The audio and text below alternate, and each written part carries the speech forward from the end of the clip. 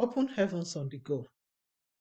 Thursday, September 2nd, 2021.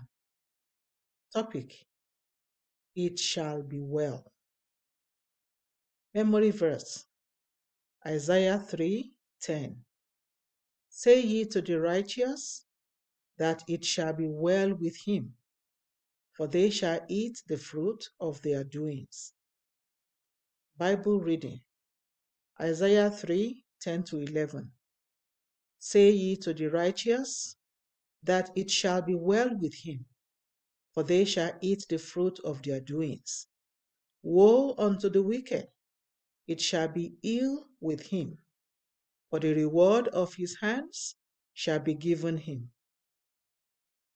The message: the Almighty God, whose words can never fail, Isaiah 55:11, is the one who has said, we should say unto the righteous, that it shall be well with them.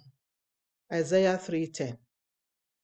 The importance of any statement depends on the person speaking.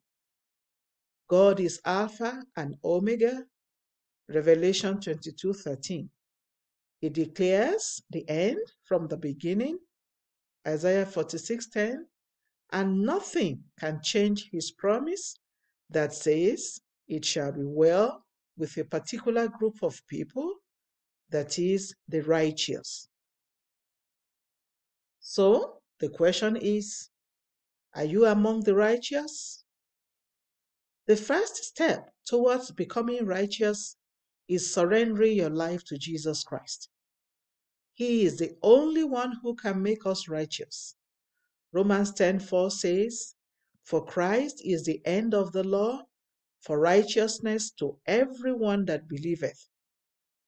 Congratulations if you have accepted Jesus as your Lord and Savior.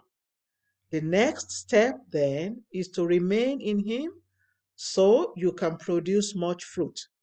John 15:4-5. It indeed will be a complete mockery of the whole sacrifice of Jesus if he saved us from sin only for us to continue in it. If you have fulfilled or made up your mind to fulfill the conditions described above, I speak the word of the Lord into your life today. It shall be well with you in Jesus' name. The statement, it shall be well with you, however, means different things to different people. To the sick, it means he or she will be healed. Matthew 12:15. To the poor, it means his or her wealth is guaranteed because the Lord is the one who gives power to get wealth. Deuteronomy 8:18. To the captive, it means the fellow will be delivered. Our God is the Lord of hosts.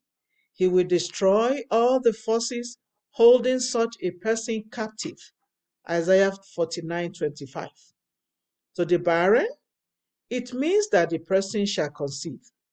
He is the one able to raise children out of stones. Matthew 3:9. To the one who has been experiencing failure, it means success is coming, for God is the great promoter.